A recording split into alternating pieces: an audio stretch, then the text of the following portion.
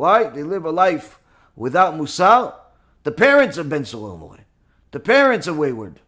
How are the kids going to be tzaddikim if the parents don't even know how to behave? Parents are cheating, parents are lying, parents are yelling at each other in public, parents are stealing from the government, parents are walking around immodest, parents are committing all types of adulterous acts, parents are looking at pornography, listening to all types of filth, watching filth, showing filth, teaching filth. Parents are wayward. How are the kids going to be righteous if the parents are wayward? But in reality, according to our Torah, most kids today walking around, both unfortunately, sometimes even in religious homes. And I'm saying unfortunately, and that's in a nice way. Many times. It's in religious homes too. House that does not teach Mussar, guaranteed to have a Ben Sorel Moreh.